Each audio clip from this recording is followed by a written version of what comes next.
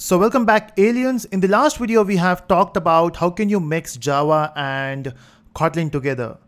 But there's one trick there. So since I have done that before in my system, it was working. It may happen that if you're doing this for the first time, you have to add the Kotlin support for your project, or maybe Java support for your Kotlin support for your project.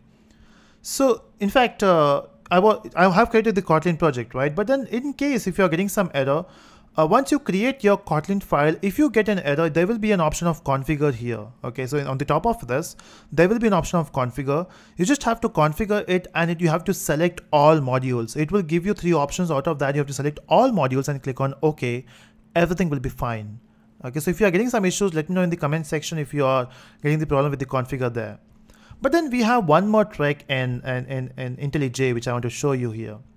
So this class, which is alien, this is a class where you have, this is Java code, right?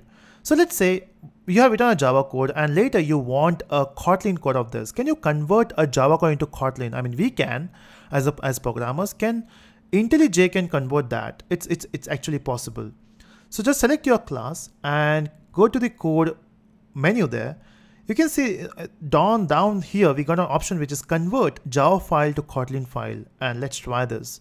If you click on this, it will say, okay, I don't have any problem with that. And the moment you do that, can you see that it is changed? You got a class called as alien, and we got a variable name, which is of type string, and the default value is null.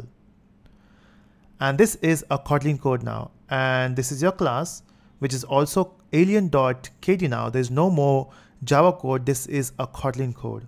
So you can write a big code and you can convert that code into Kotlin.